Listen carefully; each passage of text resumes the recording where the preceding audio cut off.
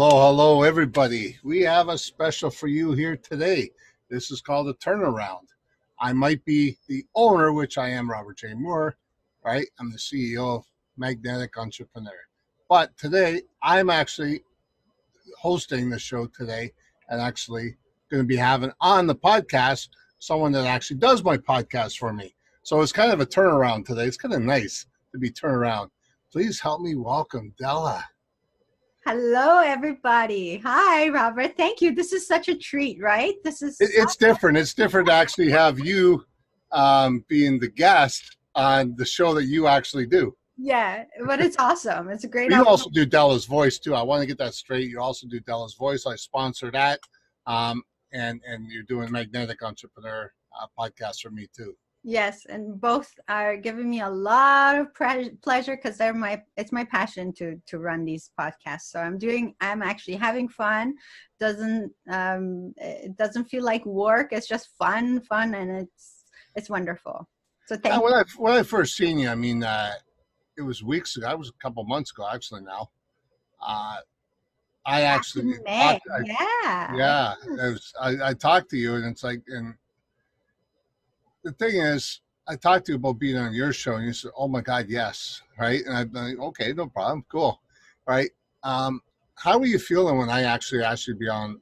When I asked to be on your show, because you had a good expression on you. I thought it was pretty cool. Okay, so correction, you didn't ask to be on my show. I invited you on my show. Okay, let's get that straight. So this is this is what happened was you I had followed you on Facebook, and you had sent out a message on Facebook introducing yourself, and you sent me your YouTube channel link, and then I sent you mine, and you're like, "Oh, cool. Why aren't you monetizing this?" I said, "Because I only have 70 subscribers." And you said, "Oh, I have 45,000 subscribers." I'm like, "Thanks for rubbing that in. Who's this guy?"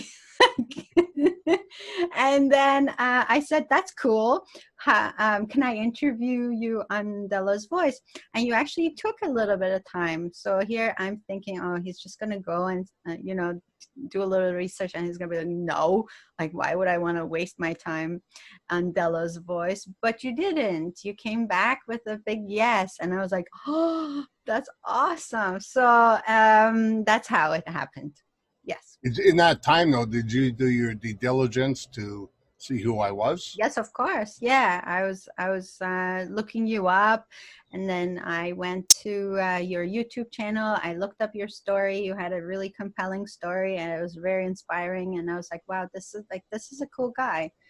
This is a good story. So yeah, the reason why I mention that is because you draw a lot of stories out of people when you do your one or the other, when you do Magnetic Entrepreneur or when you do Dela's voice.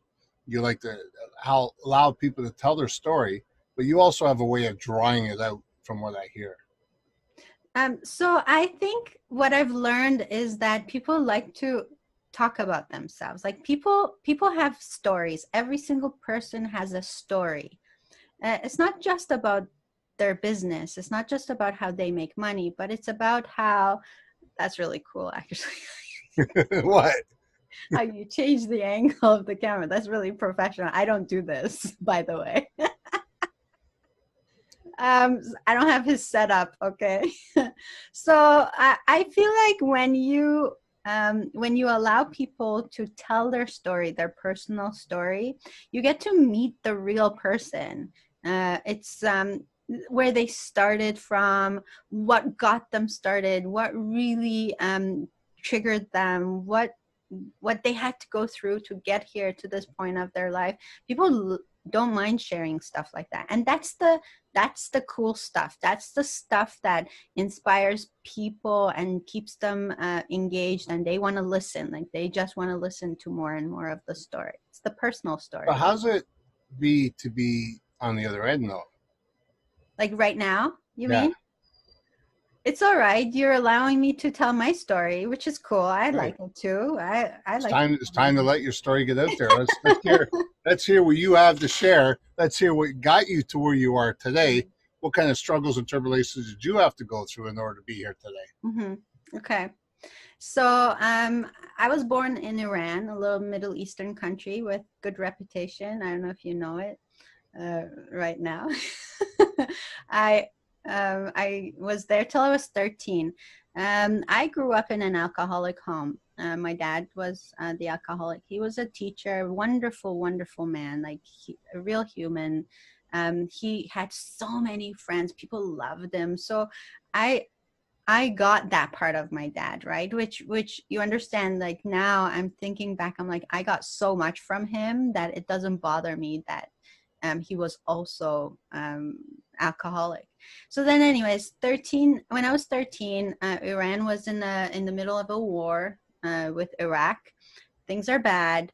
My mom decided that it's time to leave Iran for good. So she picked up me and my little brother, who's 6 years old, younger than me, with 2 suitcases. And she started on this journey to go to France, where my aunt lived.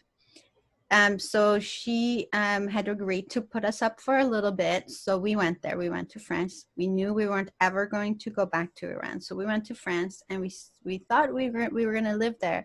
Only France wasn't the place for us. We couldn't really stay there.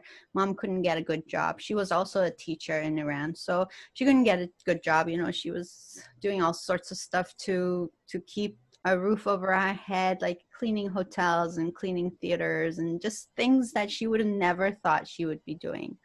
So then after 2.5 years, she decided that, no, we're going to keep going. We're going to go to another place. And we started on this trip to come to Canada. Only we couldn't get a visa to Canada because we didn't have proper documentations. So what we did was, what she did was she hired a smuggler who lived in Spain, and he agreed to get $10,000. This is like going back 30 years now, $10,000 to get us across the border, bring into Canada. And so we did. We started off on this adventure again with 2 suitcases, took the train over to Madrid, where we met this guy.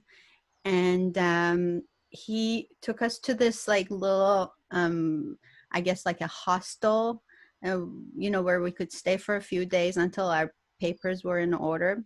So he came into the room with these passports. So they were French passports. Some poor woman who thought that she lost her passport. That was her passport. And so back then it wasn't advanced like this. They were like the laminated pages. So he took a blow dryer, he removed the laminate, and then he changed the picture of the French woman with my mom's picture, and then he put it back on. And then in this passport there was also a picture of a little boy who would have been the woman's son. Only the little boy in that picture was like 6 years old, and my brother was 10. But he didn't bother changing the picture of the little boy. It's like, nobody will care. Like, okay. And then they gave me the passport of a 20-something-year-old. Now here's like, I'm 16. So like French girl. And so we were supposed to pretend that we were French.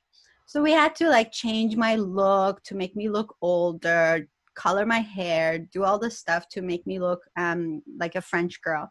And at that point, my brother and I were fluent in French. So that was no problem. We could speak French like French people. So they said, now the smuggler said, the immigration officers at the Madrid airport, they're very vigilant. This is like back in the late 80s when there were a lot of refugees coming through. So he said, you can't go that route. We got to change your route. So he decided we were going to fly out of Portugal, Lisbon. So now we have to take the train from Madrid to go to Lisbon. Like we didn't know anyone there. My mom, Robert, I think back at my mom, honestly, at the age of like 40, 41, what courageous woman she was. Like to do all of this with 2 kids. Like this is like, wow. I mean, this is a side that nobody's ever heard of you. So here we are. This is where you get your ballsy from, your mom. Yeah, probably. So here we are in Lisbon, and we're to wait there for like 2 to 3 days until our flight's up. So again, like we don't know what to expect. Like, we've never been to Canada. We don't speak English. Like, we don't have any money. We have no money. All the money we had to give to this guy, and the remainder is like to get us there, right, to the destination. So we get on so here we are the day of the flight, and we go to the airport. And one thing I knew was, okay, only speak French and make sure my brother's faced towards me, so he's not looking at the immigration officer, just in case he checks his picture with the picture that's in the passport. So anyways, we get through the gates, no problem. We get on the plane, and the plane is not moving. Like, it's just sitting there for like, Making you nervous. oh my gosh. I just remember my mom, she was like, oh my God, they know. Like, they know. They're going to any minute now. I saw you were busted, eh? Yeah, like, honestly. She's like, they're going to come and they're going to get us. Well, here she is, like, this woman, and she knows she's traveling with a fake passport. She's trying to enter into a country illegally. Like, she would be in big trouble. So, anyways, the plane takes off, and they had instructed that we should rip off the passports in midair, so that when you land in a country where you're supposed to seek asylum, they don't have anything to send you back to where you come from. So they don't know where you're coming from. So technically we lied, right? So I go into the bathroom stall, and oh, by the way, disclosure. Okay, I don't know if the statute of limitation has run out on this thing. This was 30 years ago. Okay, let's get that straight. I've been a citizen. Don't try and do anything like that. Can you imagine? Don't be sitting there giving people ways of doing things. And it wouldn't be 10,000 now either. Oh my gosh. I don't think it can happen anymore. I mean, I don't know, Robert. I have a deep appreciation for people who risk their lives to try and get across the border into any country, because they're going there because they want a better life for themselves. For some of them, it's a matter of life and death. But anyways, that's a different story. So we get to Canada. Oh, so I'd rip up the passport in midair in the little bathroom, and then we get to Canada. Here we are in Montreal at the airport, and we're just going towards the gates, towards the immigration officer. And of course, like, it's all automated. Not automated, I mean automated. Automatic. Like, the guy goes, passports, and my mom says no passports, and the guy looks up at my mom. Am I boring you, Robert? No. Go ahead. Go ahead. Work a lot of hours. By the way, this would not happen when I do the podcast. Yeah. No, you're not boring me at all. No, it's actually very intriguing. So anyways, the officer says again, like, he's looking up at my mom like, I'm not amused. Passports. My mom says no passports. And the guy goes, now he's getting like frustrated. He's like, no passports, no Canada. And at that point, my mom just lost it. So she started crying. She's like, we're tired. We don't have passports. We are refugees. And then I'm crying, and my mom's like, don't worry. Nothing's going to happen. Because, like, she knew. Like, they're not going to turn us back. Where are they going to send us? Like, there's no way they're going to send us. Where are they going to send us? So anyways, they let us in, and then it was just a matter of waiting in the hall to get paperwork and all of that. And then that was it. That was the start of my journey in Canada, and I never looked back. If you had no money though, where'd you guys go? So, luckily, we had friends like from way before that lived in Toronto. And so we knew where they lived, and they had welcomed us into their home. But we knew like it was just a short thing, right? So we needed to go there for a few days. But here's the thing, the system is really well set up for newcomers because it doesn't take long before the government starts their support. And of course, like, there's a lot of people who take advantage, but mom started working like right away. Like she got a job at the dry cleaners. So what we did was there was a place downtown Toronto. It was set up inside an old church. It was called Sojourn House. And that was the place where newcomers went for a few days. They could stay there as long as they wanted. So there were like beds and stuff. There weren't private rooms or anything. It was like a big hall with like beds. And so we stayed there for a few days. And then we got our first place ever was on the Danforth. It's like this like dingy basement bachelor. It was like low ceiling, and it was like ugly wallpapers, and we got a bunk bed, and then I couldn't even sit up in the bunk bed because my head would so That's you funny. know it I was, them days. and it worked, and that was our first place in Canada. We were so proud that within like 2 weeks of arriving, we had that place to our own. And I started going to high school. I was in Was grade. it Toronto you stayed in and raised in? So I was 16 when I got to Canada. So I was in, yeah, so I lived in Toronto, and then Okay. yeah, so moved after. But yeah, so that was the start. Then I started high school, like ESL. And but like you honestly, I think now at how did I sit in class? ESL is fine. Like ESL is good. It's easy, right? But then in biology and chemistry and physics and like all these things were in English. How did I get it? Like how did I do Hamlet? I have no idea how I did all of that, but I did. And then Was English the hardest thing to learn, or how was that to learn? because I already knew French, the writing part of it was easier for me because okay, if you know anything about Iranian language, the alphabet is even different, right? I mean, it's a totally different alphabet, and we write from right to left. um so like, I mean, Latin is totally different for me. I went through a really tough journey in France when I was learning French. But when I came to Canada, I think my background in a different language helped me. So it wasn't long, like a year after I was here, I had no problem. It wasn't like I was not fluent, but I had no problem. So I went, and then I went to university and stuff. And then, yeah. That's amazing. That's amazing.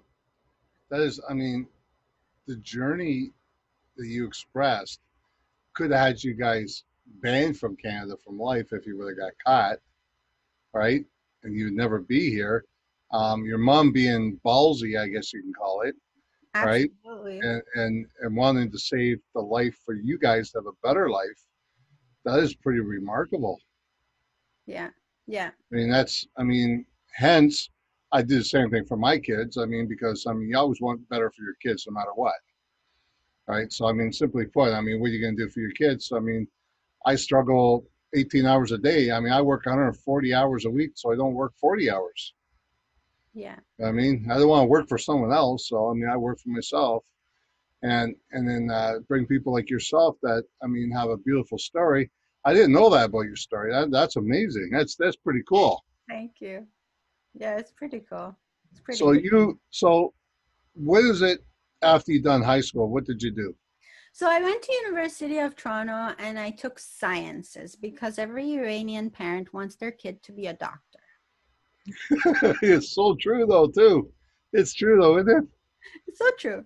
But I didn't. I had way too much fun. I didn't study. I didn't attend classes. So basically, I think I just went through university and I finished. I finished. I got my bachelor's degree, but it wasn't anything that called me. I was not attached to anything. So then I started working in retail. I was working in retail all through high school and university. And back then you don't really think about stuff like this, but what I was learning was um, communication skills, people skills. I learned how to talk to different people, how to relate to different people. So it was all part of getting me ready, I guess.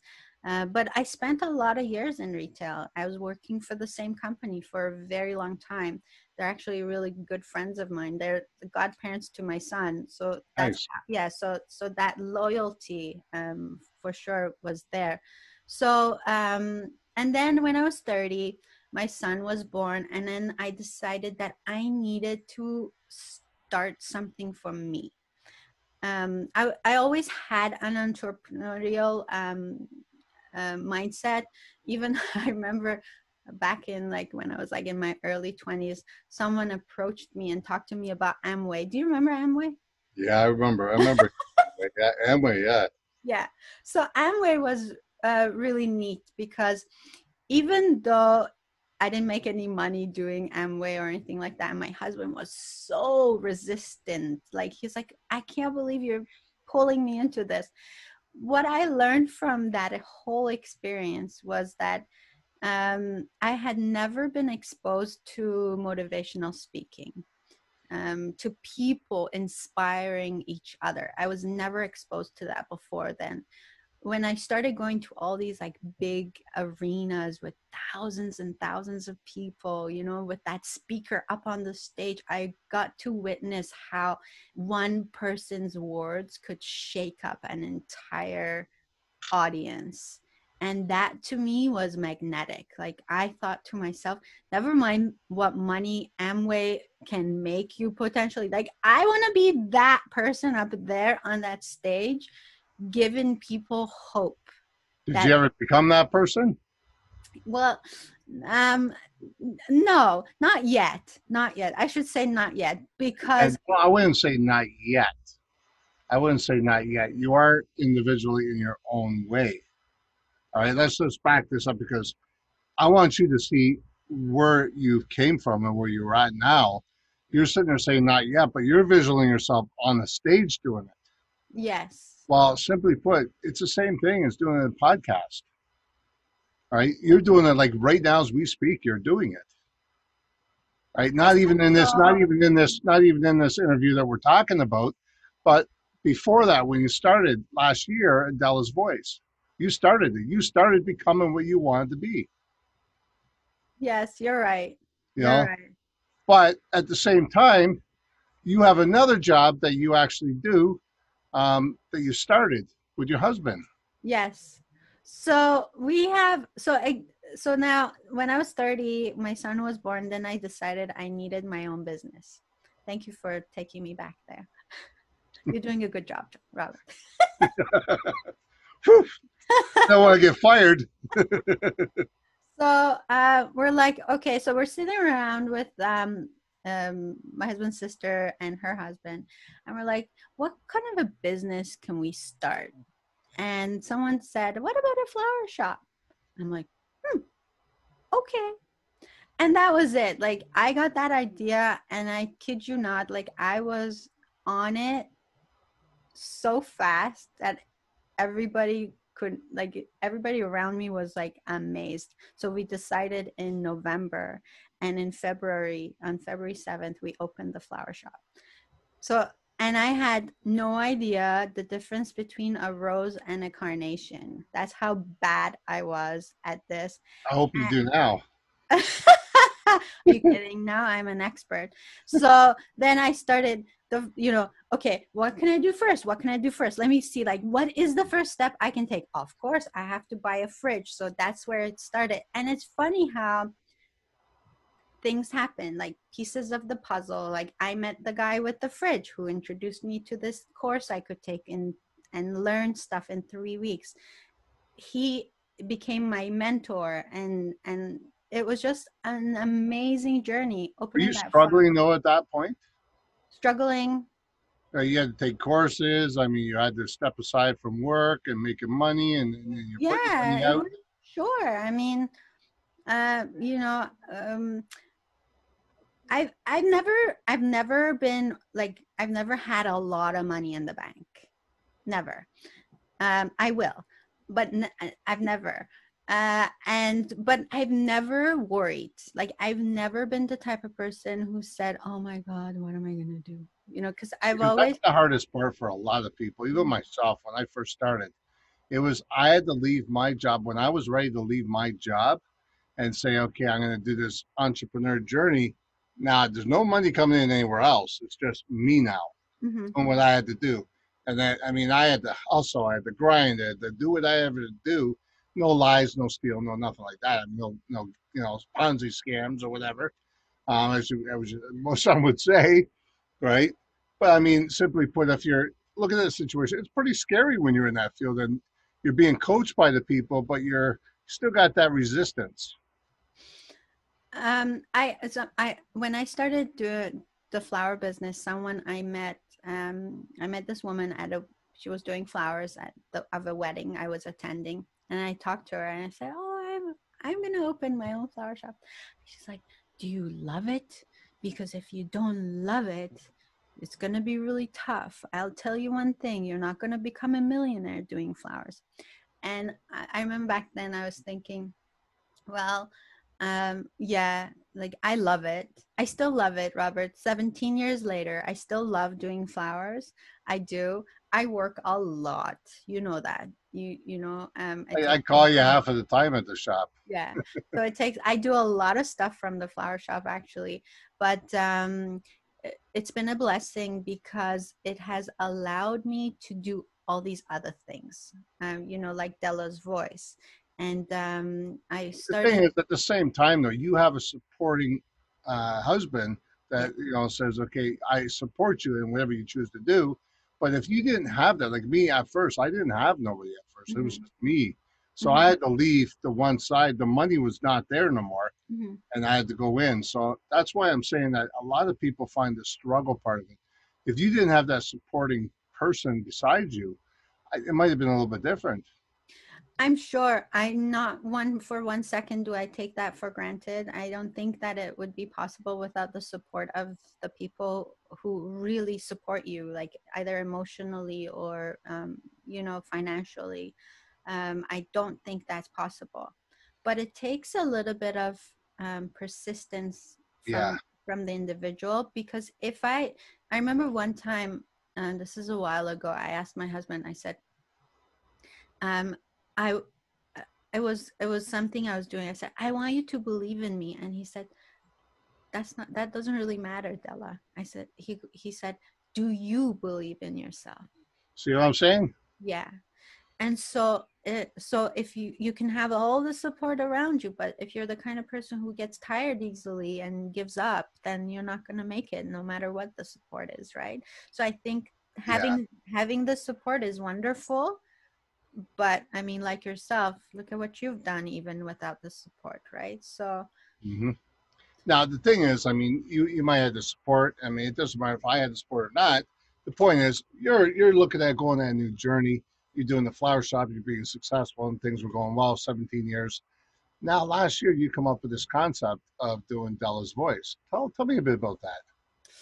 so I went through a bit of a journey about 3 years ago. um I was so I have a brother, my only brother. He's living with schizophrenia. And for a very long time, I took that for granted. I didn't know anything about that journey. I didn't understand it, nor did I want to understand it. I always just looked at him and I thought he was just being a jerk. I didn't get it. So about 3 years ago, he came back into my life. And this time I really decided to try and see what is going on, to see if at first it was like, let me help you.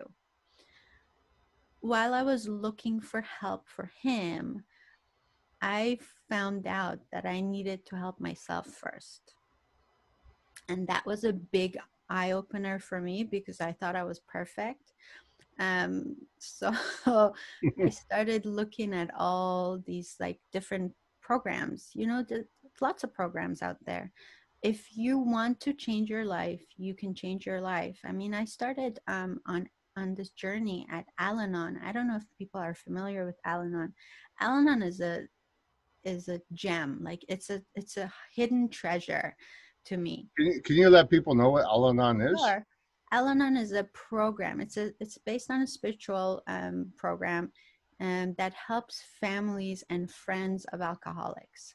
So it's not for the alcoholic, it's for the Yeah. caregiver. So the AA part of it's for the alcoholics, Yes. which I went to because I was an alcoholic for years. Yes. So that's how I could relate so much to your story on that half. Yes. So the Al-Anon program is really for the caregiver. It's really because they believe that alcoholism is a disease, but it's a family disease, and everyone around it is suffering with symptoms, and so they can carry these symptoms through their lives, and it can prevent them from growing, from living with joy. So let me just add on to that if you don't mind, No. because I was a counselor for 13 years, right? A registered counselor, a registered therapist.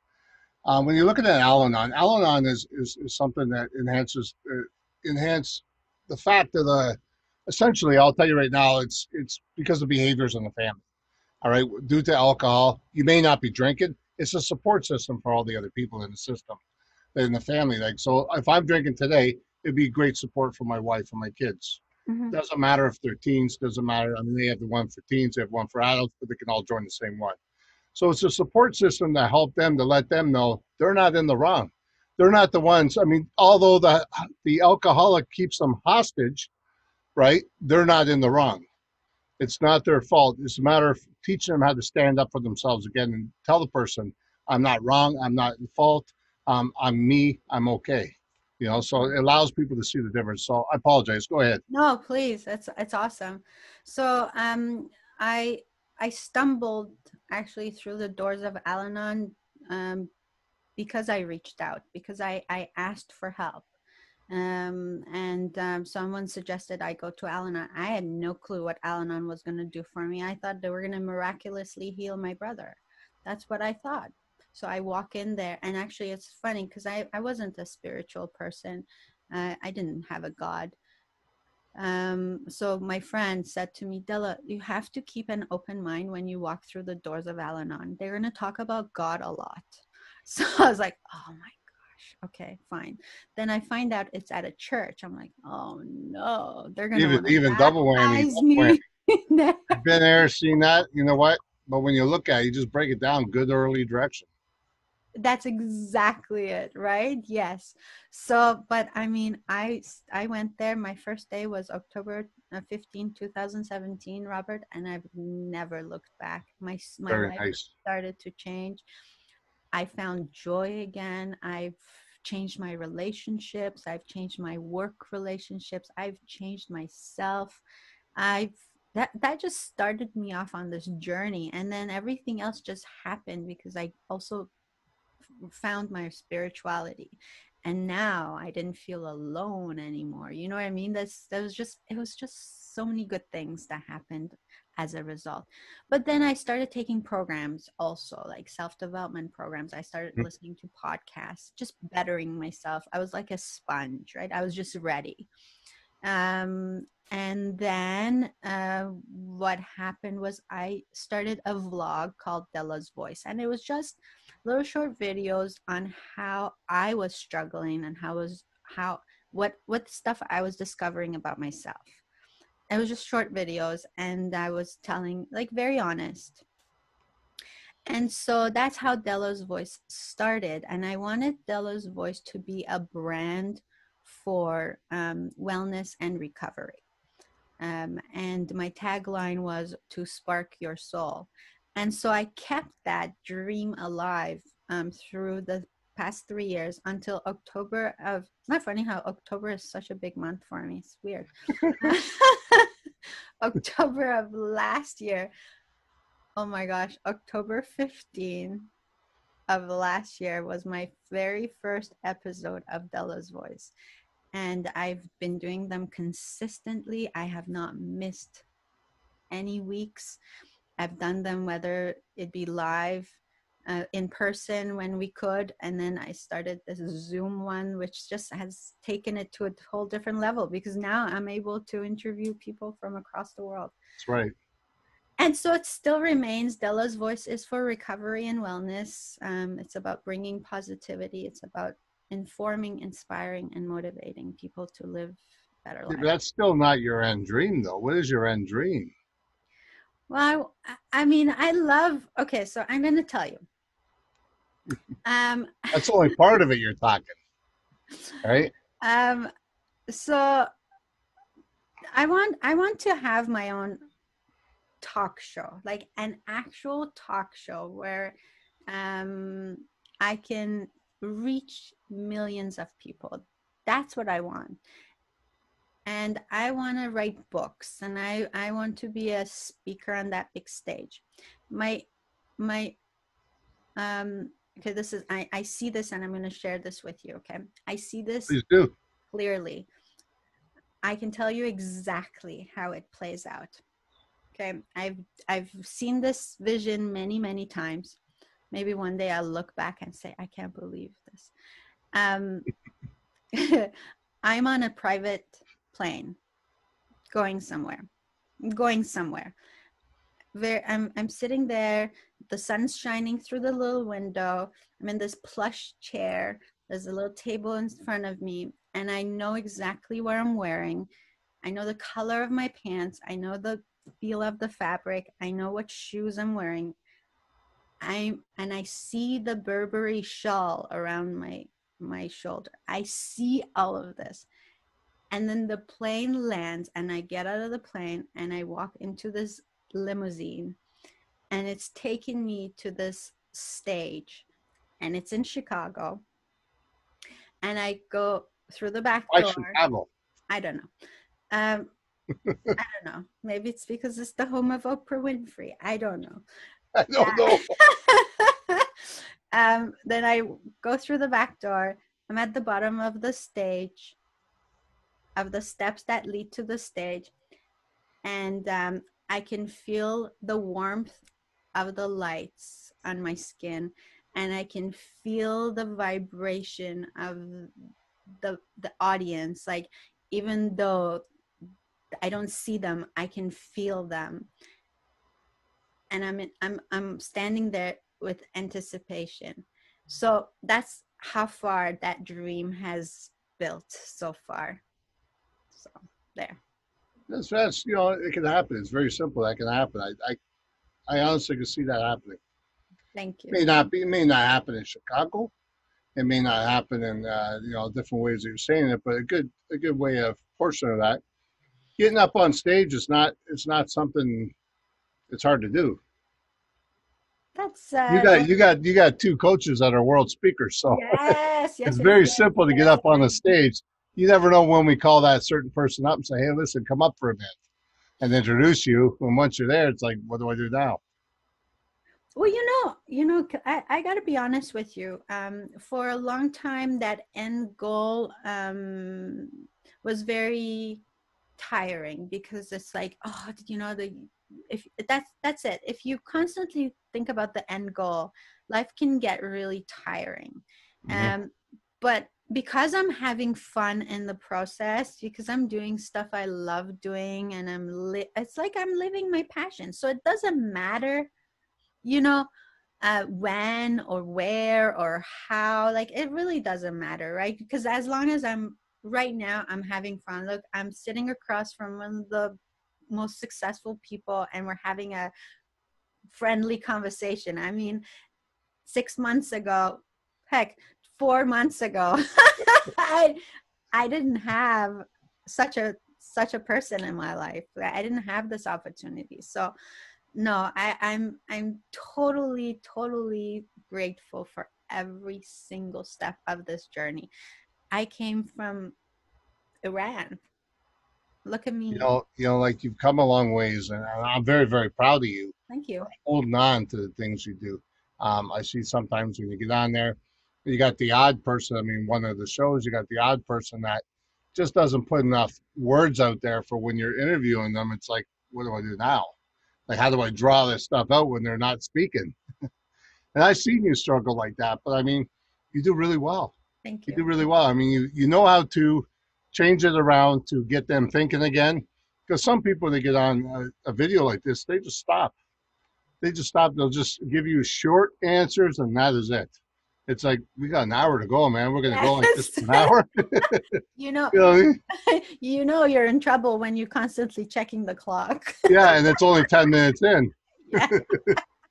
So, I mean, you do really well at pulling different stuff out of them and asking the right questions in order for them to be engaged again. I mean, I'm impressed, Thank you. and that's why I said I would love to do the Magnetic Entrepreneur, and that's why I say straight up forward, I endorse your program. Thank you. I really appreciate it. As one of your coaches too, as one of your coaches, that I mean, you're starting a new program, a 60-day program, that's bringing you to a whole new level. I'm very So, I excited. mean, yeah, Looking the forward. work is going to begin. I mean, the work's going to begin, and as anybody that works with me, I care about your business more than your emotions. Emotions we can deal with later, right? Because the business is structured in a certain way. Everybody knows that if you put your emotions in there and you start running on your emotions, it'll destroy your intelligence all the way. Because what happens is we feel success and we let the emotions get in the way of that complacency. Once you have complacency, it's like, I don't need to coach tomorrow, man. I'm doing really well. I got this magazine. I Yeah. got this person. I got that person. Yeah. And then all of a sudden, it's like, well, you have nobody. You're finished with all four of those things that you're supposed to do. Now what? Yeah. Do you go back to that coach and say, well, look, I got to humble myself and say I'm here? Or do you rather just stay with the coach and just keep going, because they're going to guide you through those emotions, and there's a lot of stuff that could happen.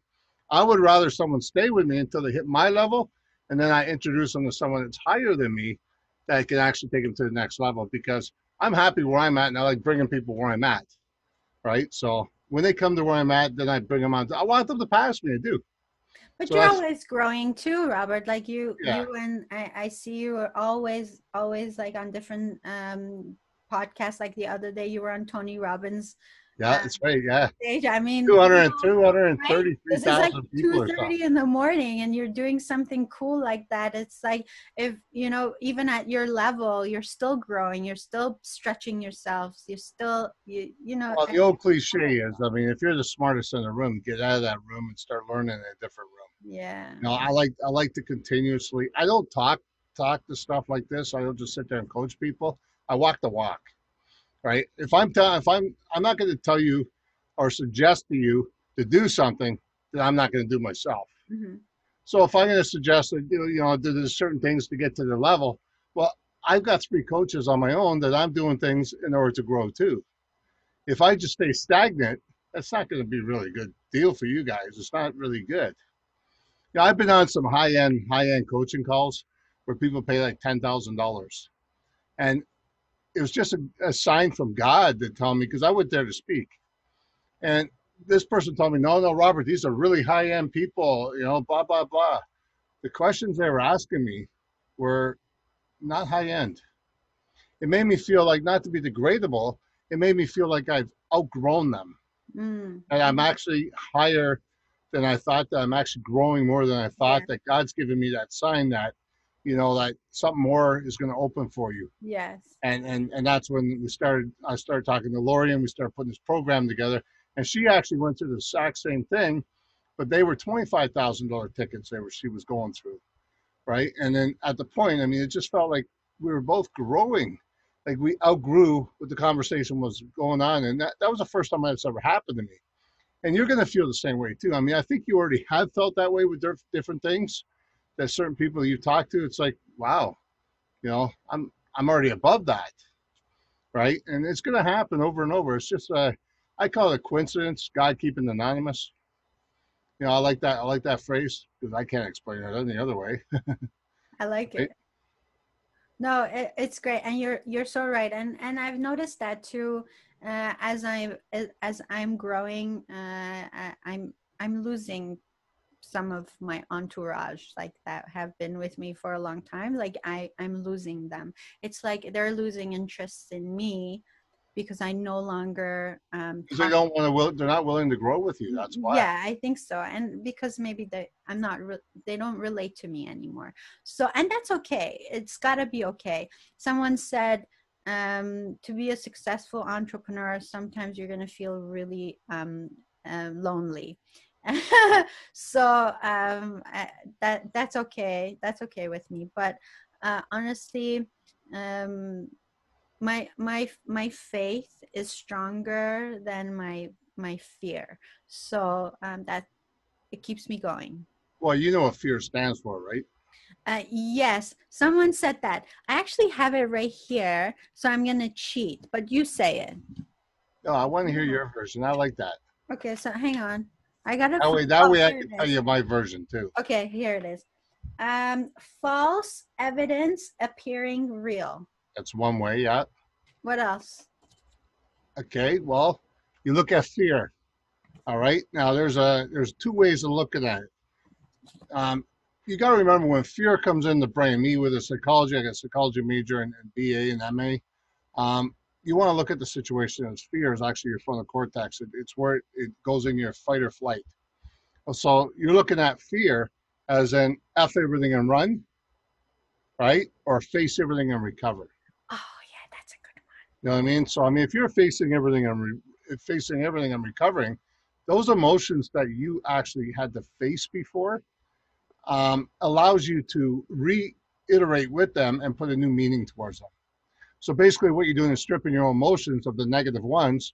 And see, when negative comes my way, I look at it as an opportunity of growth because I want to find out why I'm feeling negative. So I look at the gut root of it and I sit there and say, okay, well, why am I feeling that way? Why is this person bugging me? Right. So then I say, okay, well, I was negative about this situation because I don't know why, because it's just because I put a negative thought towards that. So I change it, I put a positive over it and try and grow with that again and then allow it to grow. It's like a seed, man. I mean, you put a seed down, it's how long is that going to grow? It's It gonna, takes a long time. yeah, it's gonna take a long time, but My it. overnight success, like I told you before, my overnight success took 15 years. Mm-hmm, mm-hmm. Yes. I Your dream has been taking you, okay, you're looking at 17 years that you've been in the business of the flower shop. That was a dream of yours to put together. That was a vision. All right. Now you have another vision to keep that, but at the same time, move forward with that, right? Move forward and hang on to that while you're working hard to build your other dream to keep going forward. So that's pretty cool. Yeah, yeah, it is pretty cool. It is pretty cool. I think sometimes we get impatient because maybe, like I have done that and I still do sometimes. I'll look at somebody and I'll compare myself to that person and say, Never oh, do this, that. I know, right? And I'll say something like, oh, this person, well, they were so young when they started, yeah, it took them this long, but they were so young when they started. Like I'm already 48 years old. Shh. Um, Oh my, you're only 28 days older than me. don't tell anyone. Right? I'm like, oh my gosh, if it takes me like 15 years or whatever, I'll be like over 60 years old before I can get there. But it's okay. It may not take that long. What do they say? You underestimate your achievements. No, you overestimate your achievements in 1 year and you underestimate your achievements in 5 years. I do it this way. Don't give up 10 minutes before the miracle happens. When's that 10 minutes going to happen? Just You don't give never up. know. Oh, that's good. Just don't Yes. give up. Yes. You know what I Yes. mean? Here's the thing. Here's the thing. Some good advice, right? If you have a passion, if you have that passion, you want to be delivering it. I tell people the 18-inch rule. The 18-inch rule is from your head to your heart. If you put that emotion behind it, right? That's only 18 inches. That's not very far. Dreams always come with emotion, right? It depends what emotion you have. If you have the negative towards it, you have to try and fix that. It's obviously not a dream. It's not something you're passionate about. But if it's something you're passionate about, if you want to do coaching, you want to do TV series and that, you can do it. It's not going to be that hard. It's going to be the coaching sessions that's going to bring you through it. There's going to be hard times going through it, because there's going to be something in life that's going to try and make it turbulence, right? So when you got that turbulence going on like a plane, is how are you going to make it through that? Are you going to walk through it? Are you going to trudge through it? Are you going to sit there and say, okay, well, this is going on in my life. I don't want to feel that anymore. I should just back up, right? You've got to remember on the other side, it gets a little sweeter. Yeah. Yeah. So, I mean, it's growth. It's all part of growth, man. When you're struggling and you got your system there that don't work so right, all of a sudden you got, like I was supposed to be on 5 minutes ago. It's okay because God has made it the way it is for a reason. Oh, you're so right. Yeah. I wouldn't, if it weren't for all these years of going through what I went through, I wouldn't be here. It took all those experiences to make me grow into the person I am today. It got me ready to be ready. So I'm okay. I'm ready to be ready. Well, you're doing a wonderful job. Thank you. I want to end this with you saying some beautiful words right now. I want you to sit there and knock it out of the park with these fans of yours, with these people that get to know you, with these people that want to be maybe coached by you in the future on things. So let's hear some wisdom at the end. We'll end off the podcast. Okay. So one of the best things I learned, and I'm just going to say it, even though, it's a prayer, but I'm just going to say it. Okay. It's religiously respectful. It's really just spiritual. And it goes like this. God, grant me the serenity to accept the things I cannot change, to the courage to change the things I can, and the wisdom to know the difference. That has been the most powerful prayer of my life. Third step prayer. Because it puts things into perspective all the time, every time. It is so true. It is so true when you actually break it down. Yeah. I want people to break that down and try it once in a while and see what it means for judging, because people have a thing with judging. So what you just did there, you just used your passion to allow people inside to know you. So there it is, my friends. That's my biggest advice that's helped me day in and out in the most in the darkest moments of my life. How do people get a hold of you? So I'm like all over the social media. Come on. Well, my last name, which is Fotoohi, it's a Persian last name, so it's Fotoohi. I'm on Facebook. Is that the one that was on the passport, or is it yours? That's mine. No, the passport had a French name. I don't even remember that name. It's funny. So Dela's Voice is on Instagram, on YouTube. And Dela Fotoohi is on Facebook. You can reach me if you message me on Messenger, friend me. I'll friend you back, and we can keep in touch. I'm loving doing Dela's Voice. So if you want to be on Dela's Voice, send me a message. Let me get to know you. See what message you want to put out there. And then be on the podcast, and it gives you exposure. It allows you to put your light out there, because that's what it's about. It's to let you shine. So I hope you reach out to me, and thank you, Robert, for this opportunity.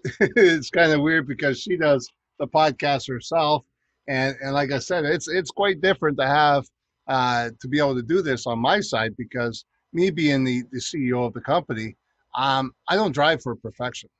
I drive to excellence, right? I want excellence in everybody. I want to see everybody grow equally. So, I mean, when I'm watching you, Dela, I mean, that's one of the biggest things that I see is I see you growing equally with us at the same time. So I don't look down at you. I look at your talents, and Kim Sue Berg said it best. All right. Focus solution therapy. What that means is you look at the stuff you're doing well and you say, well, what can I do better next time? I've already achieved that goal. I've already done well, but what can I do to even make that even better next time? Forget the negative, because it's always going to be there. Right? And that's what we do. So it's been an honor for you to let me to take your spot on Yeah. the podcast, and you know, it's going to be an awful long time before I do it again. Thank you. I don't mind being the one that's being interviewed, but I, I'm okay with that. Thank you. Thank you for giving me your time and doing this. No And problem. I think this is actually fun. It's honor, a little bit of joyous time. It helps along the way, put a smile on people's faces. perfect. I appreciate it, and we'll talk to you later on. Talk to you soon. Okay. Okay. Cheers. Cheers. Do you know how to end this, Robert? You're gonna have to end it for me. I don't. I just ended the way I ended. Cheers. So this is the way I end it. This has been another Magnetic Entrepreneur podcast, and my name is Dela. I'm not gonna say my name's Dela. Oh, you can say your name. Okay, her name is Dela. She wants to thank you for being on the podcast that she does for me. You know what? Wherever you guys watch, and there's always bloopers. We always have fun. We always enjoy ourselves, but we always get to the point. We always make sure that upbranding is always there. But if you can't have a little bit of fun while you're working at times, you should relook at what you're doing, because it's like, don't take it too seriously. Don't be too serious, and don't let expectations get in the way, because they're number one killer. You guys take care. And Dela, thank you very much. Thank you. It's an honor to be here and taking your seat. Hey, you did a good job. Yay, I'm not getting fired. Bye. You can fire me till the next time. I don't mind, another year or two down the road. No, you did good. Thank you, my friend. All right. Thank you very kindly. Take care. Bye.